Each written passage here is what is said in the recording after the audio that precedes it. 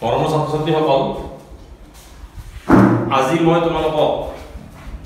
লগাৰিথমৰ পিছৰখিনি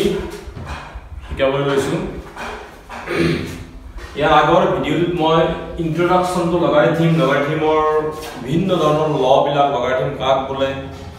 এইবিলাক শিকাইছিলোঁ আজি তোমালোকক মই এটা অতি দৰকাৰী বস্তু লগাৰিথমৰ পূৰ্ণক আৰু অংশক ক্যাৰেক্টাৰিষ্টিক আৰু মেন্টিছা এইটো শিকাবলৈ লৈছোঁ ক্যাৰেক্টাৰিষ্টিক আৰু মেন্টিছা পূৰ্ণক আৰু অংশ কাক বোলে জনাৰ আগতে কিয় লাগে এই কথা মই তোমালোকক কৈ দিম তোমালোকক মই আগতে কৈছিলোঁ যে যিকোনো জটিল পূৰণ হৰণ বৰ্গমূল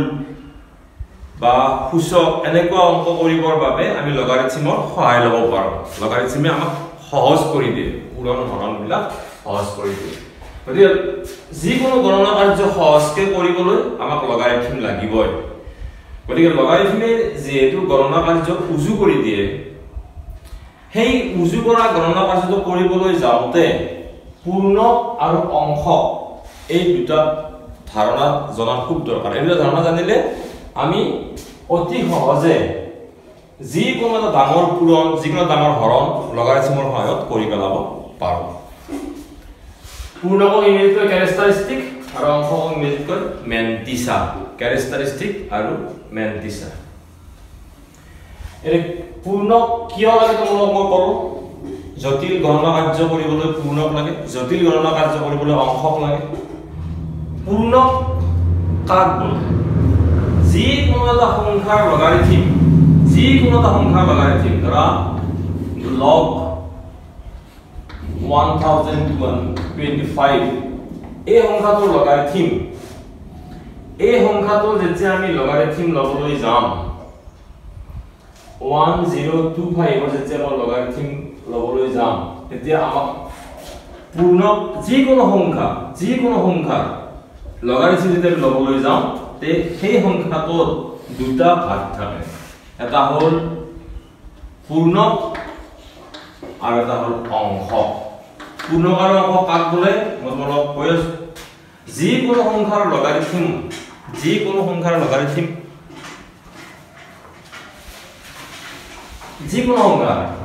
লগাৰিথম হ'লে আমি দুটা ভাগ পাম পূৰ্ণক আৰু অংশ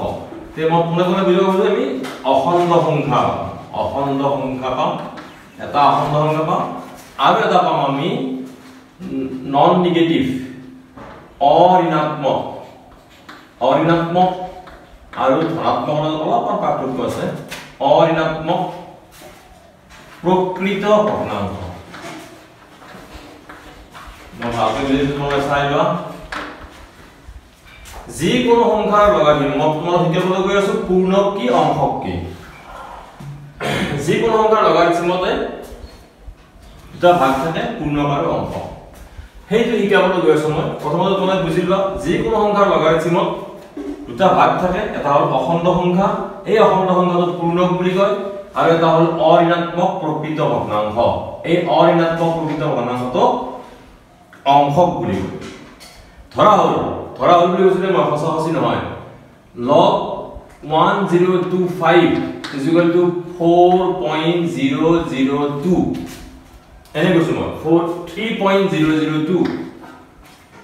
log 1025 মানে 3.002 এটো মই এনে কৈছো মানে সঁচা নহয় বুজাবলৈ কৈছো 3 টো হ'ল 3.002 ইয়াৰ 3 টো হ'ল অখণ্ড সংখ্যা 002 3 plus 0.002 এতিয়া এই 3 টো হ'ল অখণ্ড সংখ্যা আৰু 0.002 হ'ল অঋণাত্মক প্ৰকৃত ভগ্নাংশ কি যি ভগ্নাংশ শূন্যতকৈ একতকৈ অঋণাত্মক বুলি কৈছে অঋণাত্মক মানে কি অঋণাত্মক মানে শূন্য হ'ব পাৰে বা শূন্যতকৈ ডাঙৰ হ'ব লাগিব ঋণাত্মক হ'ব নোৱাৰে এই ভগ্নাংশটো শূন্যতকৈ ই ডাঙৰ আৰু একতকৈ সৰু হৈ গ'ল এতিয়া এইটো 7 ভাগৰ 8 এইটো প্ৰকৃত ভগ্নাংশ নহয় 7 ভাগৰ 8 কাৰণ 7ৰে 8ক হৰণ কৰিলে একবাৰ যাব একবাৰ গৈ পেলাই দশমিক হ'ব গতিকে 7 দি 8ক হৰণ কৰাটো 7 ভাগৰ 8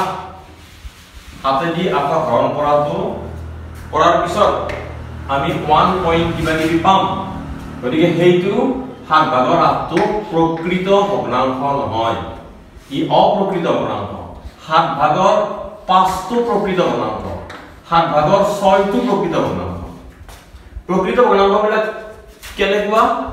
প্ৰকৃত ভগ্নাংশবিলাক একতকে সৰু হয় যেনে 2 to 5 এইটো প্ৰকৃত ভগ্নাংশ 0.2 to 5 একতকে সৰু আৰু অঋণাত্মক মানে 0 ছে ডাঙৰ অঋণাত্মক কিয় কৈছো 0 হ'ব পাৰে উদাহৰণস্বৰূপে তোমালোকক মই দিছো চোৱা ধৰা হ'ল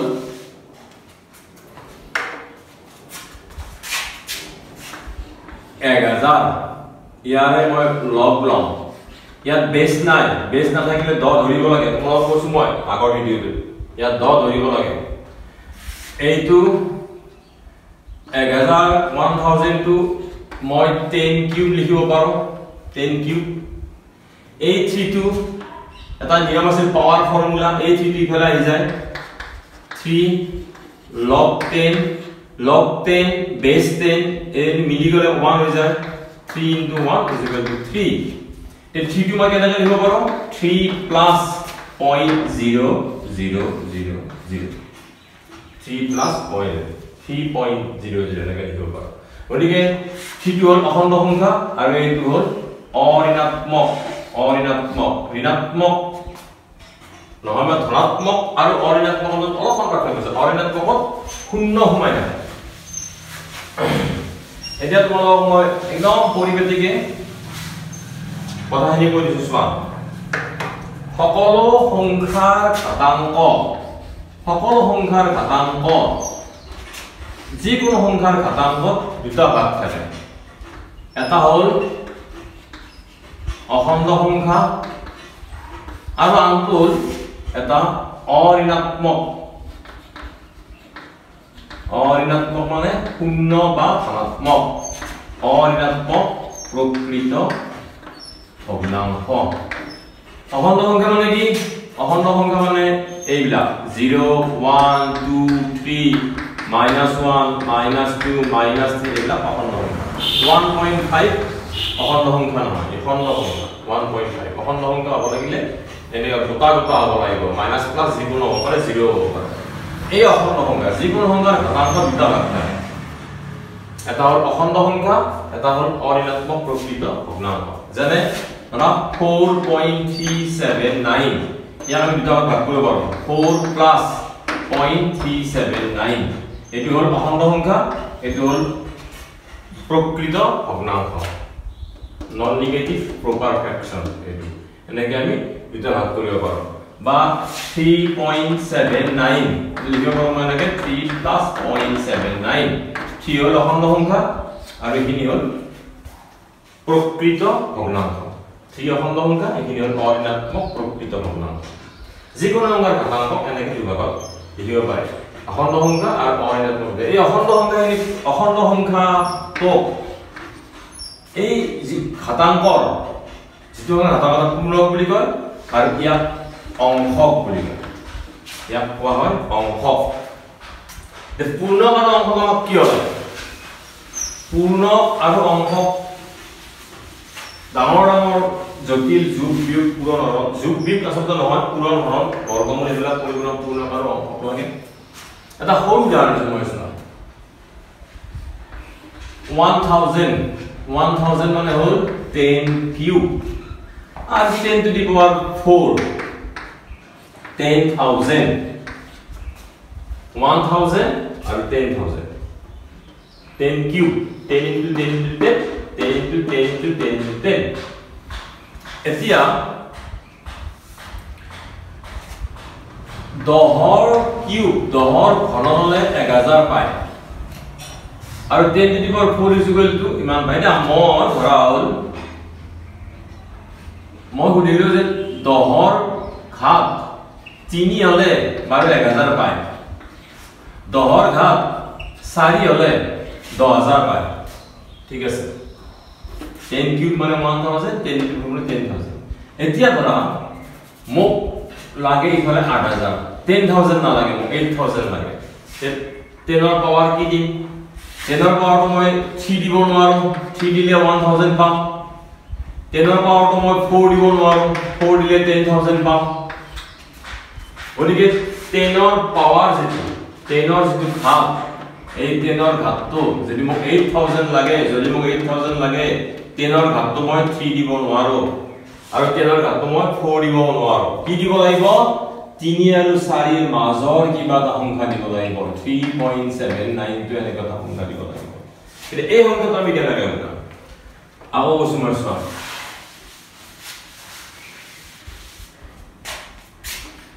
10 কিউব মানে 1000 ঠিক আছে 10 ৰ ঘাত 3 হলে 1000 না 10 ৰ ঘাত 4 হলে 10000 না 10 ৰ ঘাত কি হলে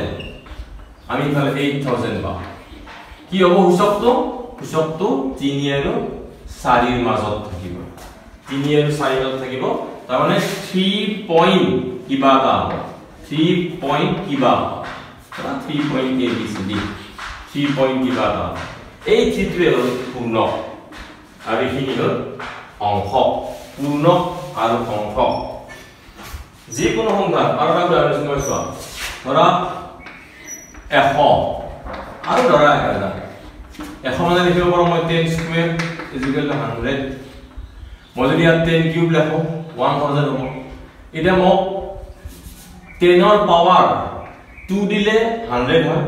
3 দিলে 1000 হয় অবশ্যই 2 দিলে 100 হয়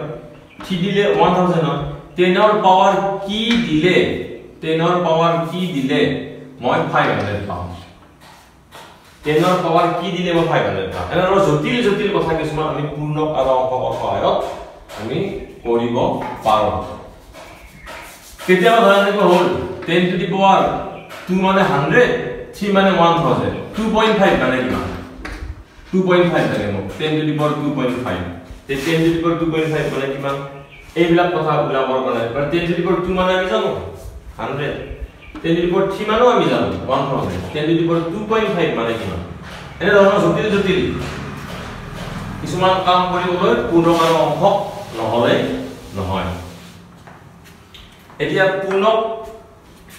অংক কেনেকৈ নিৰ্ণয় কৰিব লাগে কোনো এটা সংখ্যাৰ আমি গম পালো যে পূৰ্ণকাৰো অংশক নহলে আমি জটিল জটিল পূৰণ হৰণবিলাক লগাৰিথমৰ সহায়ত কৰিব নোৱাৰো ক্যালকুলেটৰত পাৰি কম্পিউটাৰত পাৰি লগাৰিথমৰ সহায়ত নোৱাৰে পূৰ্ণকাৰো অংশক আমি জানিব লাগিব এক নম্বৰ কথা দুই নম্বৰ কথা পূৰ্ণকাক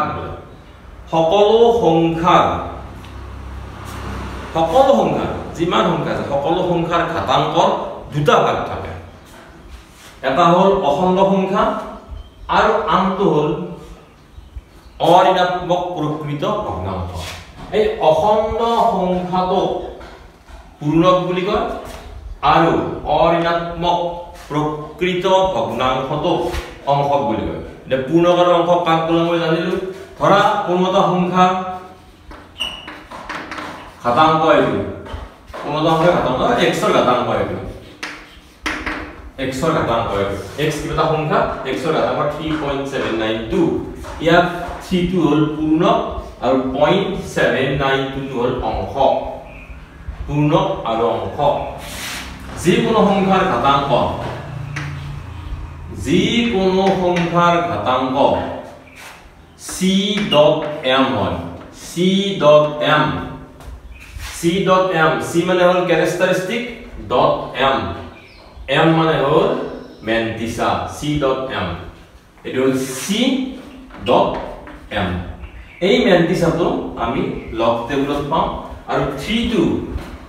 আমি লগ টেবুলত নাপাও এটা আমি নিজে সংখ্যাটো চাই উলিয়াব লাগিব এটা বৰ্তমান পূৰ্ণকাৰ অংক কিয় লাগে কলো জটিল যোগ বিয়োগ গণনা কৰিবলৈ দুই নম্বৰ পূৰ্ণকাৰ অংক কাক বলে হেতু কলো মই সকলো সংখ্যাৰ ঘাতাংকত দুটা ভাগ থাকে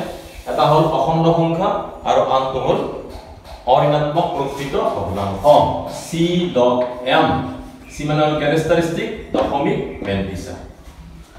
এতিয়া কেনেকে পূৰ্ণমান অংক উলিয়াব লাগে পূৰ্ণমান অংক কেনেকৈ উলিয়াব লাগে মই শিকাম প্ৰথমতে মই শিকাম পূৰ্ণক কেনেকৈ উলিয়াব লাগে পূৰ্ণক উলিয়াওতে একেবাৰে সহজ কথা চোৱা পূৰ্ণক মানে হ'ল 10ৰ ঘাত ধৰা হ'ল এইটো 1000 এইটো 10000 1000 আৰু 10000 ৰ মাজত এটা নাম্বাৰ আছে এনে লিখিছো মই 4512 এটা ইয়াৰে এই 4512 ইয়াৰে আমাক লগাৰিথমৰ ইয়াৰে যে মই লগাৰিথম লম সেই লগাৰিথমৰ পূৰ্ণকটো লাগে লগাৰিথমৰ পূৰ্ণক এনে সংখ্যাৰ পূৰ্ণ নাথাকে দেই চোৱা তোমাক যদি কোনোবা সুধে 4512 ৰ পূৰ্ণক কি ইয়াৰ পূৰ্ণক নাথাকে কোনো সংখ্যাৰ পূৰ্ণক নাথাকে কোনো সংখ্যাৰ অংশ নাথাকে ইয়াৰ পূৰ্ণক সুধিব লাগিলে আগৰ ফালে লগটো লাগিব 4512 ৰ অকল 4512 ৰ পূৰ্ণক বুলি কথাটো ভুল কি বুলি সুধিব লাগিব লগ 4512 ৰ পূৰ্ণক কি ক্যাৰেক্টাৰিষ্টিক কি বুলি সুধিব লাগে ক্যাৰেক্টাৰিষ্টিক কি ইয়াৰে ক্যাৰেক্টাৰিষ্টিক 3 কিয় 3 হ'ল মই বুজাই দিছো চোৱা কিয় 3 হ'ল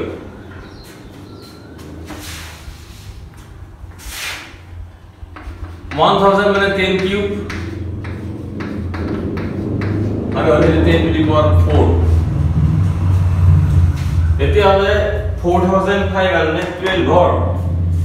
যেটো লগাৰিথম মানে কি সূচক ইফালে পাছালে সূচক এটো 3 টু কি 3 টু 10 ৰ সূচক আৰু 1000 ৰ কি লগাৰিথম গতিকে 4512 ৰ যেটো লগাৰিথম हे লগাৰিথমটো মই ইফালে লগ লগ 10 কিউব বেস 10 আছে ইয়াৰো মই লগ ললো আৰু ইয়াৰো মই লগ ললো বেসবিলাক উজ্জ আছে 10 আছে এই যেটো পাৱাৰ ইফালে আহিব এটা ফৰ্মুলা কৰিছিল পাৱাৰ ফৰ্মুলা ধৰা a to the power m base b তেতিয়া m টো সাইডলৈ গুচি আহে এটা ফর্মুলা তো log a to the power m বা a power m base b m log a base b m তো লাগিছে গতিকে log 10 to the power 3 ইয়াতে এটা 10 আছে বেস এটা আছে 10 to the power 8 টো আছে এটা নাকি m তো গুচি দিলে 3 তো গুচি এটো মই কালি দিছিলো তো গুচি বা আগৰ ভিডিও ইয়াতে হেইছে 4 টো আহিব এটো ফৰ্মুলা ইউজ কৰিছো এতিয়া log 10 মানে হল 1 কেনেকৈ log 10 মানে 1 হয় এটা লগ দিছিলো মই log a base a = 1 log a अब here যদি বেস হৈ থাকে log 10 base 10 আছে গতি ইখিনি মানে 1 3 into 1 এটা কি log 4512 তাৰ মানে কথা বুজি পালো এই সংখ্যাটোৰ লগাৰিথম চিনিতকে ডাঙৰ সাইডকে সৰু মানে 3 পইণ্ট কিবা এটা হ'ব 3 পইণ্ট কিবা এটা 3 পইণ্ট কিবা এটা সেই কাৰণে এই সংখ্যাটোৰ লগাৰিথমৰ পূৰ্ণ গলকৈ 3 পইণ্ট কিবা এটা হ'ব পইণ্টৰ পৰা ইখিনি হ'ল অংশ ইখিনি হ'ল পূৰ্ণ পইণ্টৰ পিছৰখিনি হ'ল অংশ আগৰখিনি হ'ল পূৰ্ণ পূৰ্ণ মানে হ'ল কোনো এটা সংখ্যা 10ৰ ঘাত জানে 1000 টো মই লিখিব পাৰো 10 কিউব গতিকে 10ৰ ঘাত কি 3 গতিকে ইয়াৰে পূৰ্ণ 3 পূৰ্ণক মানে হ'ল কোনো এটা সংখ্যাৰ 10ৰ ঘাত এটা ধৰা 2579 এটো মই কেনেকৈ লিখিব লাগিব তোমালোকে জানা এটো যদি মই 10ৰ ঘাত হিচাপে লিখো 2.579 into 10 to the power 3 it is what 2.579 10 to the power 3 it is standard form বুলি কয় ক্লাস এ তোমালে পাইছিলা এক গড়ৰে লিখিলে তাক কি ফৰ্ম বুলি কয় standard form 2.579 into 10 to the power 10 ৰ পাৱাৰ কি আছে 10 ৰ পাৱাৰ 3 আছে গতিকে ইয়াৰে পূৰ্ণ হ'ল 3 যি কোনো পূৰ্ণ 67 ৰ পূৰ্ণ লাগে 67 পইণ্ট টু কত দিব লাগিব এক গড়ৰে দিব লাগিব 6.7 into 10 10 ৰ পাৱাৰ কি আছে 1 গতিকে এই 67 ৰ পূৰ্ণ হ'ল গৈ 1 এটা পূৰ্ণক কেনেকৈ ওলাব লাগে পূৰ্ণক ওলোৱা দুটা ৰুল আছে কেনেকৈ পূৰ্ণক ওলাব লাগে মই শিকাইছো চোৱা ধৰা হ'ল 4629 ইয়াৰে পূৰ্ণক অংশ এইবিলাক নাথাকে আৰু এটা সংখ্যা ইয়াৰ লগ log 4629 ইয়াৰে পূৰ্ণক হ'বগৈ তোমাৰ 3 পূৰ্ণকটো লিখিছো দেই মই অংশটো লিখা নাই c.m বা c.m c টো লিখিছো মই ক্যাৰেক্টাৰিষ্টিক অংশটো লিখা এতিয়া log 462.9 এটা চাব লাগিব 462.9 কাৰ মাজত আছে ইয়া হতে ডাঙৰ আৰু 1000তকে সৰু এখৰ পাৱাৰ কিমান 10 স্কয়াৰ গতিকে ইয়াৰে 2 ইয়াত কেইটা ডিজিট আছে এটা চাব লাগে কেইটা অংক আছে দশমিকৰ পাছফালে কেইটা অংক আছে চাব লাগে চোৱা এটা দশমিক নাপাওঁতে বাওঁফালে কেইটা অংক আছে 1 2 3 যেটা অংক থাকে তাতকে 1 কমাব লাগে 1 কমালে 2 হৈ গ'ল 2 তিনটা অংক আছিল 1 minus 2 একদম সহজ পূৰ্ণ বুলিও একদম সহজ চোৱা দুটা ৰুল বুলি কৈছিল মন দিবা ধৰা এনেকা অংক আছে 46.29 প্ৰথমে দশমিকটো চোৱা দশমিক ডেসিমেল পয়েন্টটো চোৱা দশমিক বিন্দু বাওঁফালে কেইটা অংক আছে দুটা এটা বাদ দিব লাগে থাকিল কেইটা এটা তেতিয়াহলে ইয়াৰে কোনো ধৰণৰ পূৰ্ণক নাই কিন্তু ইয়াৰ যিটো লগ ইয়াৰে পূৰ্ণ হ'ল গৈ 1 ইয়াৰে পূৰ্ণ হ'ল 1 পূৰ্ণক কেনেকৈ ওলাব লাগে ভাগকে দশমিক নজৰ কৰিব লাগে ধৰা 4.629 আছে 4.629 দশমিকটো ভালকৈ চোৱা দশমিকৰ বাওঁফালে কেইটা অংক আছে এটা যেটা অংক থাকে তাতে 1 কমাব লাগে এটা অংক আছে 1 কমালে 0 এই সংখ্যাটো লগাৰিথমিক কিমানৰ পূৰ্ণ হ'ল 0 আৰু এই চোৱা ধৰা এটা অংক আছে 5279000 ইয়াত কেইটা অংক আছে 1 2 3 4 5 6 7 সাতটা অংক আছে সাতটা অংক থাকিলে 1 কমাই দিব 7ৰ পৰা 1 গলে 6 পূৰ্ণ হ'ব 6 যেটা অংক থাকে আৰু ইয়াত তোমালোকে কোৱা দশমিক ক'ত আছে দশমিক নাই দশমিক থাকে দশমিক এইখিনিতে আছে গতিকে দশমিক নাই যদি নাই এইটো এইখিনিতে আছে এখানে কেইটা 1 2 3 4 5 6 7 সাতটা অংক আছে এটা বাদ দিলে 6টা অংক থাকে 6 এনেকে আমি পূৰ্ণকটো উলিয়াব লাগিব চোৱা পূৰ্ণকটো কেনেকৈ উলাব লাগে এতিয়া এই এটা ৰুল আৰু এটা ৰুল আছে যদিহে দশমিক বিন্দুৰ বাওঁফালে শূন্য থাকে আৰু সোঁফালেও কেতিয়াবা শূন্য থাকে তেতিয়া নিয়মটো অলপমান বেলেগ চোৱা দুটা মই তোমাক তুলনামূলকভাৱে শিকাই দিছো চাইবা ক্যাৰেক্টাৰিষ্টিক বা পূৰ্ণক ওলাব কেনেকৈ লাগে অংশ ওলাবলৈ অলপ পিছত শিকাই আছো প্ৰথমে পূৰ্ণক শিকি লোৱা পূৰ্ণক কাক বোলে তোমালোকক মই ক'লো সকলো সংখ্যাৰ ঘাতাংকত দুটা ভাগ থাকে অখণ্ড সংখ্যা আৰু অঋণাত্মক প্ৰকৃত ভগ্নাংশ অখণ্ড সংখ্যাটোক কোৱা হয় পূৰ্ণক আৰু অঋণাত্মক প্ৰকৃত সংখ্যাটোক কোৱা হয় অংশ পূৰ্ণক আৰু অংশক কিয় লাগে জটিল হৰণ পূৰণ এইবিলাক কৰিবৰ কাৰণে পূৰ্ণক আৰু অংশক লাগে এতিয়া পূৰ্ণক আৰু অংশক কেনেকৈ ওলাব লাগে মই শিকাই আছো চোৱা ধৰা হ'ল log 2479 ইয়াৰে পূৰ্ণক লাগে 24792 ইয়াৰে পূৰ্ণক লাগে ইয়াৰ পইণ্টটো কোনখিনিত আছে দশমিকটো কোনখিনিত আছে দেখা দশমিকটো নাই কোনখিনিত আছে ধৰি ল'ব লাগে একদম সোঁফালে আছে ধৰি ল'ব লাগে ইয়াত আছে ধৰি ল'ব লাগে নাই দশমিক ইয়াত আছে ধৰি ল'ব লাগে মানে যিমান ইচ্ছা সিমান শূন্য দিব পাৰিতো গতিকে পইণ্টটো এইখিনিতে আছে তেতিয়াহ'লে পইণ্টৰ বাওঁফালে কেইটা অংক আছে 1 2 3 4 5 তেতিয়াহ'লে ইয়াৰে পূৰ্ণক হ'বগৈ 5 অংশক কিমান হ'ব অংশক আমি লগ টেবুল চাব লাগিব অংশকৰ কাৰণে লগ টেবুল চাব লাগিব পূৰ্ণকটো নিজৰ মস্তিষ্ক প্ৰয়োগ কৰি লিখিব লাগিব পূৰ্ণকটো লগ তালিকাত নাথাকে লগ তালিকাত থাকিব কেৱল অংশটো আৰু তোমালোকৰ পৰীক্ষাত লগ তালিকা নিদিয়ে লগ তালিকাটো দূৰৰ কথা পৰীক্ষাত বগা কাগজ ৰাখিবই নিদিয়ে কেৱল এডমিট কাৰ্ডখন আৰু ৰেজিষ্ট্ৰেচন কাৰ্ডখন তাত বেলেগ পৰীক্ষা ৰাখিব নিদিয়ে যোৱাবাৰটো কিছুমান চেণ্টাৰত ক্লিপবোৰ্ডো ইউজ কৰা নাই খালি যেটো ট্ৰান্সপাৰেন্ট ক্লিপবোৰ্ড আছে ইপাৰ দেখা পোৱা সেই ক্লিপবোৰ্ডে ইউজ কৰিব দিছে তোমালোকৰ লগত কি হয় নাজানো বাৰু গতিকে তোমালোকক লগ টেবুল নিদিয়ে তে লগ টেবুল নিদিয়ে যদি তোমালোকে মানবিলাক ক'ত পাবা এই মানবিলাক কোৱেশ্চন পেপাৰত দিয়া থাকিব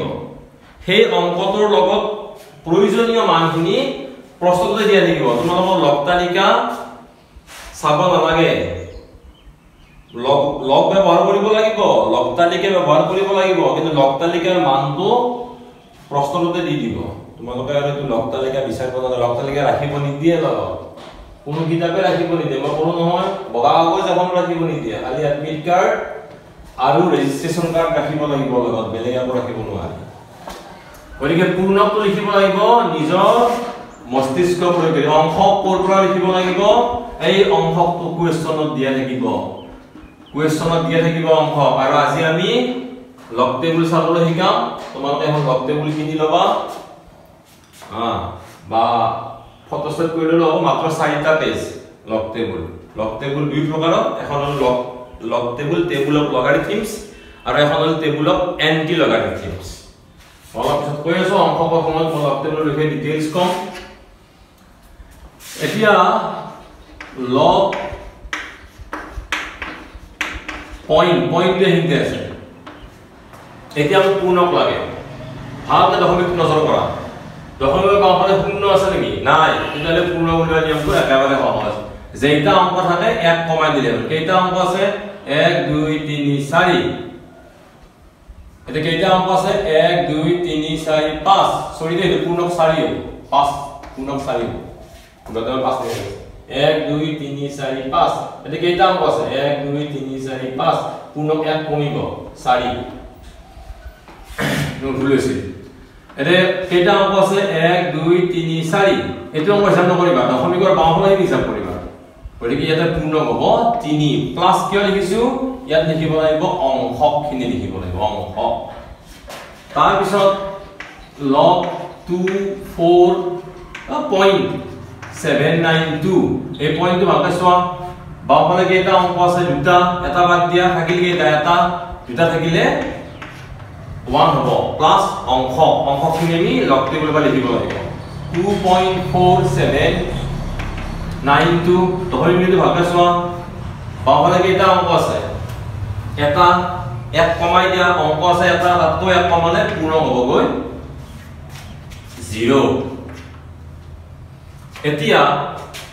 মলমা কৈছিল যে পূৰ্ণ হ'বলৈ দুটা ৰূপ আছে হেইটো চোৱা এতিয়া ধৰা হ'ল কিবা কাৰণত দশমিকৰ ইফালে একো অংক নাই 0 আছে ধৰা 4.24792 ৰাইট আছে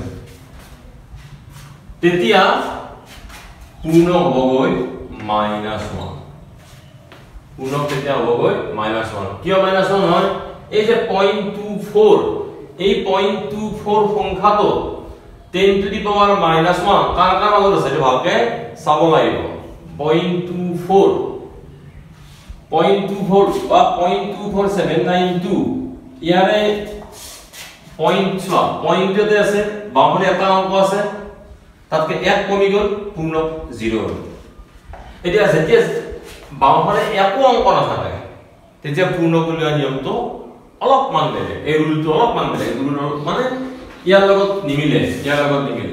এতিয়া চোৱা বাওঁফালে 0 আছে সোঁফালে 0 আছে নেকি চোৱা সোঁফালে 0 নাই যদি সোঁফালে 0 থাকে তেতিয়া পূৰ্ণ হ'বগৈ -2 সোঁফালে কেইটা 0 আছে এটা 0 থাকিলে পূৰ্ণটো -2 হয় দুটা 0 থাকিলে -3 যেইটা 0 থাকে তাতকে পূৰ্ণটো 1 বেছি হয় তাৰ আগৰফালে মাইনাস চিন দিব লগ ধৰা এনেকৈ আছে 0.00024792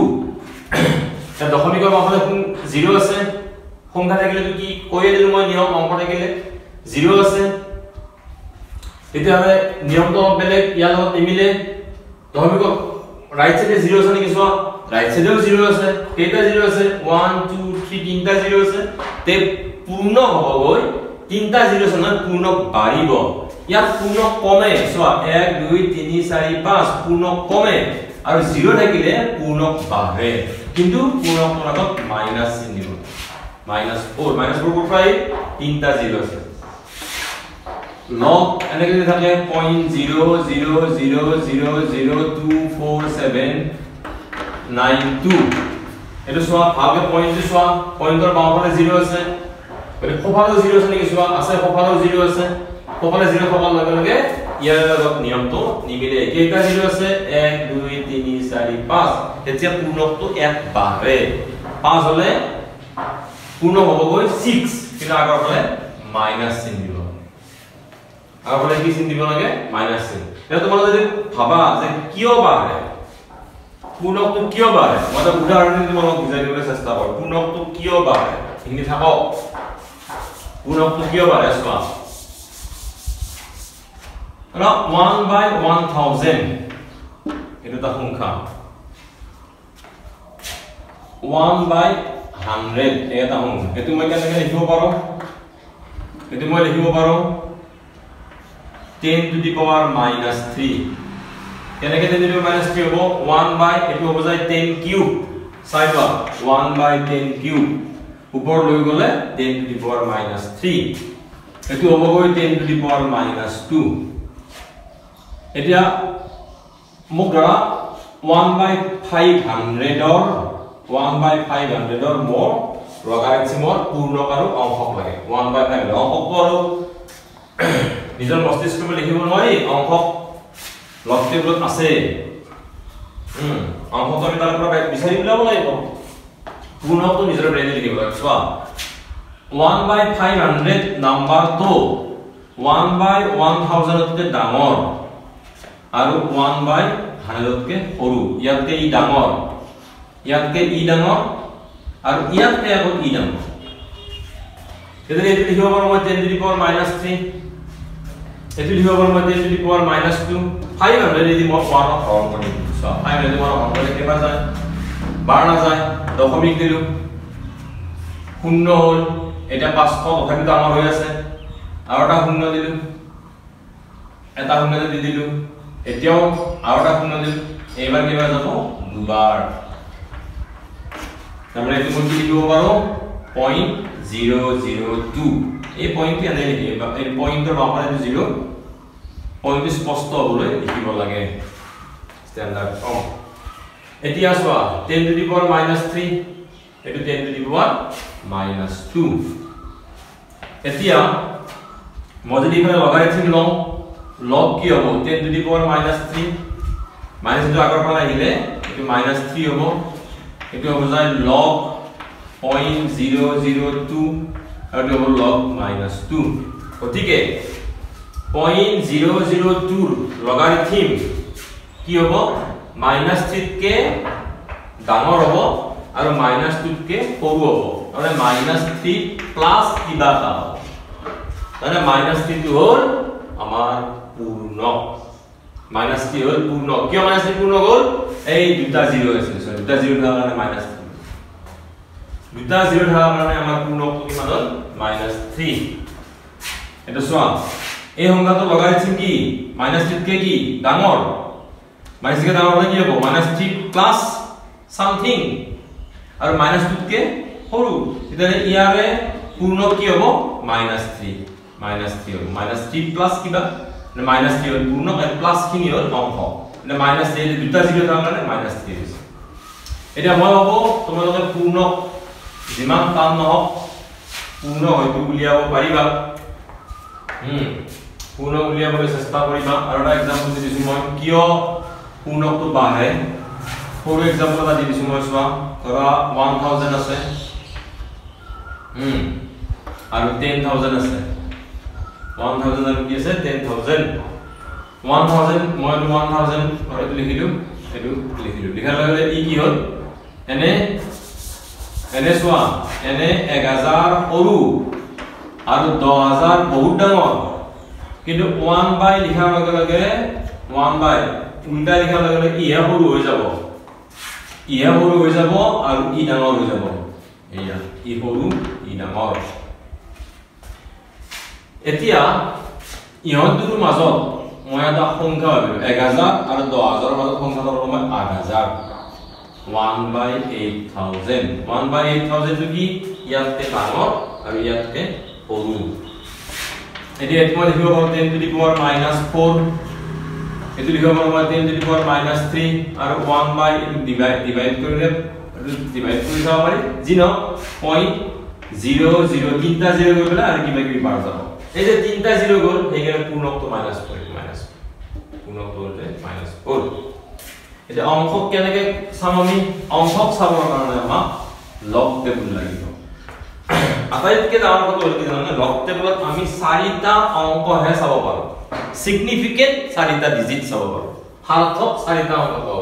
ইয়াতে 24792 এই 5টা অংক আমি লগ টেবুলত চাব নোৱাৰো ইয়াৰে এইটো বাদ দিব লাগিব বাদ দিলে মই কি থাকিল 2479 আমি চাব পাৰি যদি এটো কিবা কোনো ডাঙৰ সংখ্যা হয় 5 5তকৈ ডাঙৰ বা 5 হয় তেতিয়া আমি এটো বঢ়াই দিব পাৰো গতিকে আমি লগ টেবুল চাবৰ কাৰণে আমি মাত্ৰ 4টা অংক আমাক দৰকাৰ যদি কিবা 5টা থাকে তেতিয়াহলে আমি 4টা নিজে বনাই লব লাগিব এটা তোমালোকক মই অংশক শিকাম মই তোমালোকক ক'লে পূৰ্ণক কামকলে শিকাম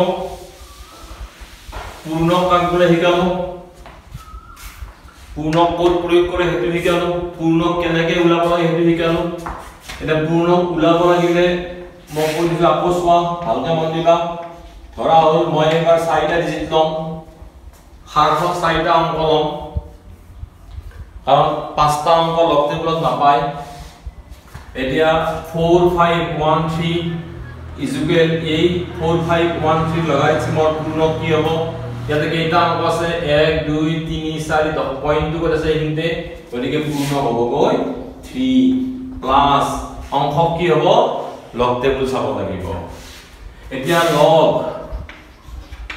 451.3 ইয়াৰে পূৰ্ণক কি হ'ব পইণ্টটো প্ৰথমতে ভালকৈ লক্ষ্য কৰা এটো পইণ্ট বামফালে কেইটা অংক আছে 1 2 3 এটা বাদ দিয়া কেইটা অংক থাকিল দুটা ইয়াৰে পূৰ্ণ হ'বগৈ 2 অংশক কি হ'ব লগ টেবুল চাব লাগিব আটাইতকৈ আচৰিত কথা কি জানা ইয়াৰে যেটো অংশক আমি লগ টেবুলত পাম ইয়াৰে হেতু অংশই পাম কাৰণ অংক কেইটা একে আছে সাৰ্থক অংক কেইটা একে আছে চোৱা 4513 পইণ্ট সাইন যদি বাদ দিও মেইন অংক কেইটা একে আছে গতিকে ইয়াৰে অংশকটো লগ টেবুলত যিমান পাম ইয়াৰে অংশকটো লগ টেবুলত কিমানেই পাম কম বেছি নহয় কিমানে একে ধৰা এইটো আছে 4.513 ইয়াৰে পূৰ্ণ কি হ'ব পূৰ্ণ উলিয়াবৰ কাৰণে পইণ্টটো ভালকৈ মন দিয়া পইণ্টটো চৌকিটা মিলে চোৱা ধুনীয়াকৈ এইটো পইণ্ট হয় বাওঁফালে কেইটা অংক আছে এটা 1 কমাই দিয়া 0 হেতু বাদ দিব লাগে 0 প্লাস অংক ক'ত পাম লগ টেবুলত এই গোটেইকেইটা সংখ্যাৰ অংশকটো একে হ'ব আনকি ইয়াৰে পূৰ্ণ কি হ'ব 1 2 3 4 5 6 7 পূৰ্ণ হ'ব 6 এটা কমাই দিলে 6 হ'ল এটো পজিশন কোৱা ৰেফাৰেন্স পজিশনটো বাদ দিব লাগে 6 পূৰ্ণ অংক কিমান হ'ব অংক একে এই 4513 লগালা তোমৰা ভাবিব পাৰা যে 4513 কেনেকৈ আহে এটো বহুত ডাঙৰ অংক হ'ল কি সাৰ্থক অংক কি আছে পূৰ্ণ কেইটা বাদ দিলে কি আছে মোৰ 4513 এটা কয় সাৰ্থক অংক সিগনিফিকেন্ট ডিজিট এটা কয় সাৰ্থক অংক এই সাৰ্থক অংক কেইটা চাব লাগে লগ টেবুলত এই 0 বা পইণ্ট সাইনৰ লগত কোনো সম্পৰ্ক ঠিক আছে এখন লগ টেবুলত তোমাৰ 90টা শাৰী থাকে এনেকে 90টা শাৰী থাকে আৰু এনেকে থিয়তে তোমাৰ 19টা থাকে 19 আৰু এন্টি লগ টেবুলত এনেকৈ 100টা শাৰী থাকে আৰু এনেকে থাকে 19টা লগ টেবুল চোৱা আৰু তোমালোকৰ টাইম টেবুলখন চোৱা একে কথা সোমবাৰে থাৰ্ড পিৰিয়ড কি আছে আমি কেনেকৈ বিচাৰো সোমবাৰ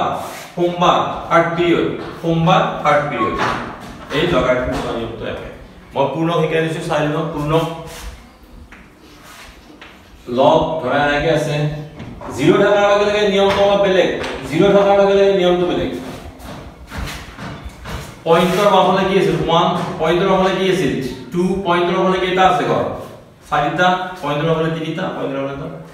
পইণ্টৰ বামফালে যদি 0 থাকে তেতিয়াহলে পূৰ্ণকটো হৈ যায় -1 অংক কি হ'ব এই লগ টেবুল চাব লাগিব 4 5 1 3 4 5 1 সাতক অংক কেইটা চাব 4 5 1 3 যদি এনেকে থাকে 0 0 এটা পইণ্ট আছে প্ৰথমতে চাব লাগিব তুমি পইণ্টৰ বামফালে সংখ্যা আছে নে 0 আছে চোৱা কিবা নন 0 আছে নেকি চোৱা নাই 0 আছে ইফালে 0 আছে নেকি চোৱা বামফালে চাই সোঁফালে চাবা সোঁফালে কেইটা 0 আছে সোঁফালে দুটা 0 আছে এক ভৰাই দিয়া 3 হ'ল আগৰফালে -0 পূৰ্ণ অংক ক'ত পাম অংক এ 4 5 1 3 এই বৰ্ডত লিখা গোটেই কেইটা সংখ্যাৰে অংক একে কাৰণ অংক কেইটা একে চোৱা 4 5 1 3 4 5 1 3 4 5 1 3 4 5 1 3 শূন্য বাদ দশমিক বাদ 4 5 1 3 4 5 1 3 গতিকে ইহঁতৰ অংকটো একে তোমালোকৰ কিতাপত লগ টেবুল নাই হায়াৰ সেকেন্ডাৰী কিতাপত আছে আৰু নহলে কিনিব পায় এখন হ'ল লগ টেবুল ইয়াতে এনেকে ঘৰ আছে 10 পৰা ষ্টাৰ্ট আৰু এনেকে আছে এটা 4 5 1 3 কেনেকৈ চাবলৈ মই শিকাই দিম 4 5 1 3 ইয়াত আছে 10 11 12 13 এনেকে আছে আমি প্ৰথমতে চাব লাগিব 4 5 1 3 আমি এনেকে ভাগ কৰি ল'ব লাগিব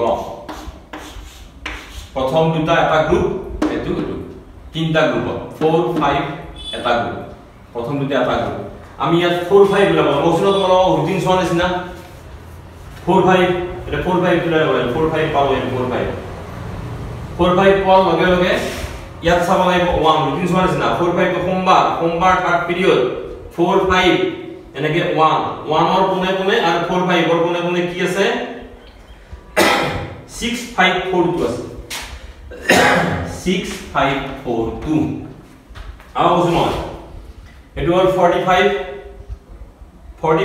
আমাক 40 প্ৰথমতে দুটা আছে আমাৰ 10 পৰা আৰম্ভ হয় 10 11 12 13 এটো হল 45 এটা চাব নালাগে এটা নাপাইও 4 চাব দিলে নপোৱা তুমি 10 পৰা ষ্টাৰ্ট গতিকে 45 চাব লাগে এনেকে 45 ৰ পৰা আটা আমাৰ 10 ৰ পৰা 99 লৈকে আছে 10 ৰ পৰা 99 গতিকে 45 টো চাব মই 45 টো মোৰ সোমবাৰ থাৰ্ড পিৰিয়ড চাব লাগে থাৰ্ড পিৰিয়ড মোৰ কি 1 ৰ কোনে কোনে কি আছে মই চালো এইটো সংখ্যা আছে এইবাৰ 3 চাব লাগিব ইফালে মিন ডিফাৰেন্স মাধ্যন্তৰ বুলি বস্তু আছে মাধ্যন্তৰ এটা 45 ৰ কোনে কোনে মাধ্যন্তৰত কি আছে মাধ্যন্তৰ চাব লাগিব কি হ 3 আছে এটো ইয়াতে প্লাস কৰিব লাগে আও বস্তুটো বুজাই দিছো মই চোৱা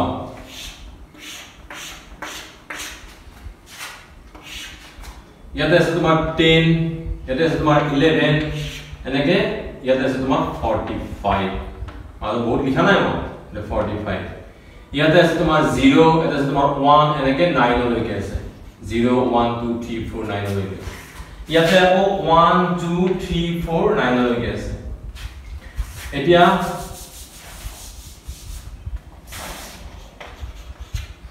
এতিয়া চোৱা মোক লাগে 4 5 1 3 এৰ পৰা মই এনেকে 4 5 লৈ যাব লাগে 4 5 1 এটো সোমবাৰ থাৰ্ড পিৰিয়ড এই যেটো নাম্বাৰ সংখ্যা লিখি লবা লৈ পেলাই 45 ৰ কোনে কোনে এইখন টেবুলৰ পৰা আকৌ 3 দি বিচাৰিবা এইখন দুখন টেবুল থকা আছে এখন মিন ডিফাৰেন্স বুলি এই 3 ৰ কোনে কোনে ইফালে 45 ৰ কোনে কোনে কি আছে চাবা 3 আছে এটো 3 লিখিব লাগে দেখি এটা বস্তু যোগ কৰিব লাগে 5 4 5 6 6 5 4 5 এটা ইয়াত লিখি দিব লাগিব পয়েন্ট দিব লাগিব পয়েন্ট না থাকে টেবুলখনত পয়েন্ট না থাকে পয়েন্টটো নিজে লিখিব লাগিব ওখানে c.m characteristic.matrix এটো হল characteristic নিজৰ ব্ৰেডৰ পৰা লিখিব লাগিব নিজে বেনিদি উলাব লাগিব characteristic লগ টেবুলত নাপায় characteristic লগ টেবুলত নাপায় আৰু matrix অংশ লগ টেবুলত পায় লগ টেবুল কেনেকৈ চাব লাগে শিকাই দিলো মই ধৰা হল এটা एग्जांपल দিছো মই ধৰা তুমি চাব লাগে 7295 তিনটা গ্রুপ করা 72 এটা গ্রুপ করা 95 এনেকে তুমি 10 11 12 13 14 15 16 এনেকে তুমি আইব লাগিব 72 লৈকে এটা পেজত নাই লগ টেবুল মাত্ৰ দুটা পেজে 72 পাব লাগিব লাগে 10 11 12 72 পোৱাৰ পিছত 72 পালো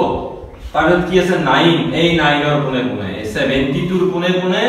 ইফালে 9 ৰ কোনে কোনে 72 ৰ কোনে কোনে 9 ৰ কোনে কোনে এই নাম্বাৰটো লিখি ল'ব লাগিব এই নাম্বাৰটো লিখি ল'ব লাগিব সাইডে থাকিব পাৰে পাঁচটা থাকিব পাৰে সাইডে থাকিলে তেনেকৈ গ্ৰাফ তেনেকৈ লগ টেবুলক 4 ডিজিট বুলি কয় আৰু যদি পাঁচটা সংখ্যা থাকে তাক 5 ডিজিট লগ টেবুল বুলি কয় 4 ডিজিট লগ টেবুল আৰু 5 ডিজিট লগ টেবুল 4 ডিজিট আৰু 5 ডিজিট পাঁচ টাকা থাকিলে 5 ডিজিট এখন সাইড আছে বজাৰত 5 টাকা খাব কিনিব পাৰে এতিয়া 7295 72 বিচাৰিলো ইয়াৰ পৰা এনেকে সোমবাৰ মঙ্গলবাৰ এনেকে বিচাৰিলো 9 বিচাৰিলো পিৰিয়ড এটো পালো এটো পোৱাৰ পিছত 5 ৰ কাৰণে ইয়াৰ পৰা বিচাৰিব লাগে 5 টো বিচাৰিব লাগিব ইয়াৰ পৰা 72 কোনে কোনে ইয়াৰ পৰা মিন ডিফাৰেন্স বুলি কয় মাধ্যম ইয়াৰ পৰা বিচাৰিব লাগে 5 সেই সংখ্যাটো আমি এতে যোগ কৰি দিও বুজি পাইছা নিশ্চয় লগ টেবুল ইমান টান নহয় লগ টেবুল সহজ ইমান টান নহয় এতিয়া আমি পালো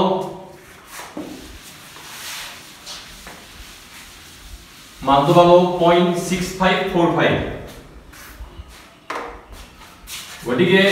এটো যোগ কৰিলে কি হ'ব 3.6545 তে এই সংখ্যাটোৰ লগাৰিথম হ'বগৈ 3.6545 এই 3 টো নিজৰ ব্ৰেডৰ পৰা লিখিব লাগিব আৰু ইখিনি পৰীক্ষা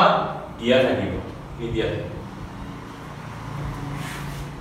451 ইয়াৰ পূৰ্ণ লিখিত সুমাবতে 2 অংশ কিমান হ'ব অংশ হ'ব মই তোমাৰ এইটোৱে অংশ একেটাই কিমান হ'ব 2.6545 এটো অংশ একেটাই ইয়াতো অংশ একেটাই কাৰণ হাৰটো অংক চাৰিটা একে নহয় হাৰটো মেইন অংক চাৰিটা একে মেইন অংক কিটা একে 4513 ইয়াতো কি হ'ব ইয়াতো একে কথা 4513 একেটোৱে হ'ব 0.6545 আৰু ইয়াত হ'ব 0.6545 এইটো নিশ্চয় যে বুজি দিব পাৰি সেইটো বস্তু মই শিকাই দিছো ভালকে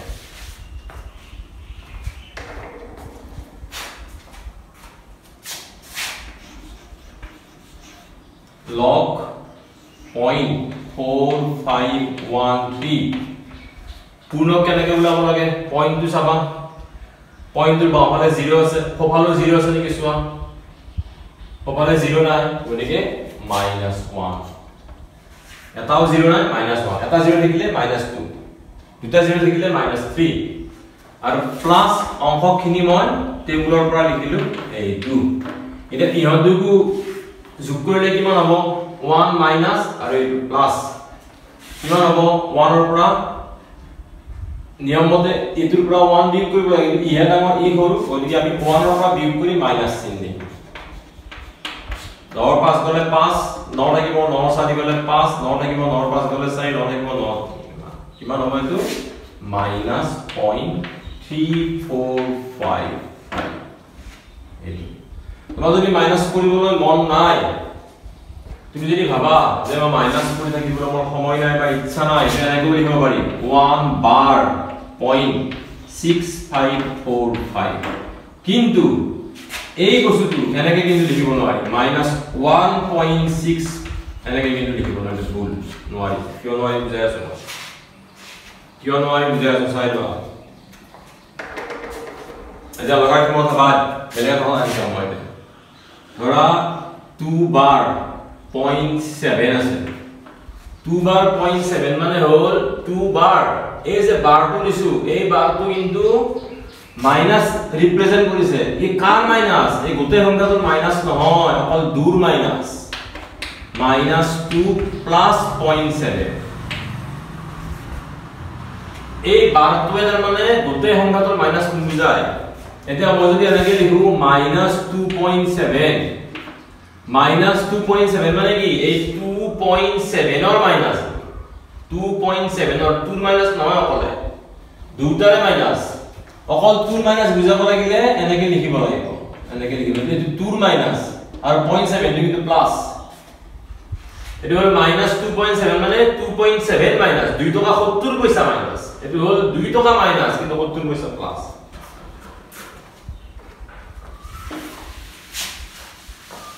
এটো বুজাই দিছে চাইলে দোস্তাক বুজাই দিছো মই ভালকে এটো তো কনফিউজন হয় স্টুডেন্ট বিলাকৰ কনফিউজন থাকে সো আপোনালোকক মই আজি পূৰ্ণক আৰু অংক শিকালো ইয়াৰ সহায়ত অংক কৰি দিম তোমালোকে বেয়া নাপাবা আৰু এটা পাঠ দৰকাৰ হ'ব আৰু এটা ভিডিও তোমালোকে চাব লাগিব এইটো ভিডিওত মই তোমালোকক অংক কৰি দিম এইখিনি কথা বুজি নোপোৱাকে অংক কৰিবলৈ গলে অংকবিলাক একো বুজি নাপাবা এখানে এইখিনি কথা ভালকৈ বুজাই দি লৈছো ইয়াৰে পূৰ্ণক কি হ'ব প্ৰথমতে চাব লাগিব পইণ্ট চোৱা পইণ্টৰ বাওঁফালে ডিজিট আছে নেকি নাই সোঁফালে কেইটা জিৰো আছে ডিজিট থাকিলে বেলেগ নিয়ম log 46.2 পইণ্ট বাওঁফালে ডিজিট আছে তেতিয়া নিয়মটো একেবাৰে সহজ যেটা ডিজিট থাকে কমাব লাগে পূৰ্ণকৰ কাৰণে এটো -3 প্লাস পূৰ্ণক পালো অংকটো টেবুলৰ পৰা ওলাব লাগিব টেবুল চোৱা কামটো একেবাৰে সহজ আকবাৰ কৰিছো মই ধৰা 9275 টেবুলত চাব লাগে এনেকে চাইবা 10 11 12 13 14 92 পালা বাস 92 ৰ কোনে কোনে ইয়াৰ পৰা 7 ৰ কোনে কোনে 7 আছে না 7 ৰ কোনে কোনে 92 ৰ কোনে কোনে কি আছে লিখি লবা তাৰ পৰা এই মিন ডিফাৰেন্সৰ পৰা 5 ৰ কোনে কোনে কি আছে লিখি যোগ কৰি দিলে হৈ গ'ল কিন্তু লগ টেবুল পৰীক্ষাত নিলেকে তোমালে কিনিবা লগ টেবুল এখন লাগে এটা এই বস্তুটো মই এনেকে লিখিব পাৰো 3 বাৰ 0.6545 এই যে বাৰটো দিলু এই বাৰটো বিয়োগ বুজাইছে কাৰ বিয়োগ বুজাইছে অকল 3 ৰ বিয়োগ বুজাইছে এইখিনি বিয়োগ বুজোৱা যদি এইখিনি বিয়োগ বুজাব লাগে তেতিয়া কিন্তু এটো হবগৈ আসলে -3 প্লাস ইমান 3 পৰা 0.6545 বিয়োগ কৰা 10 5 গলে 5 9 4 গলে 5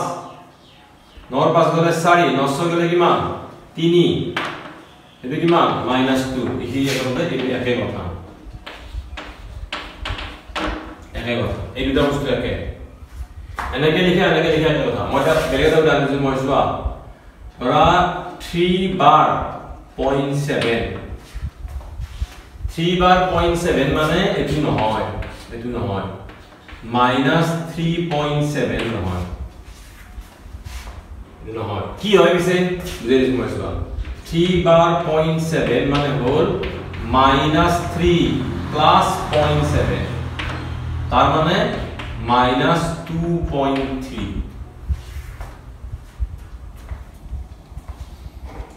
এটা সাইড আছে বুঝিবা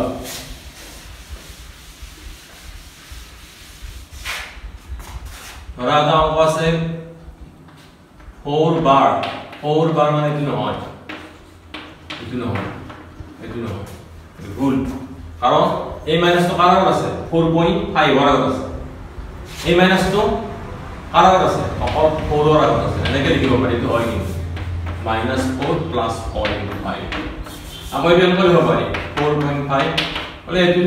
-3.5 এনে কৰিব পাৰি এই দুটাই কাৰে এতিয়া এই মাইনাস তো কারণ আছে এই মাইনাস তো দুটাই কারণ আছে -3.5 এনেকে লিখিব পাৰি পূৰ্ণক আৰু অংক ভালদৰে জানিব লাগিব পূৰ্ণক আৰু অংক জানিলে আমি সৰু যোগ বিয়োগ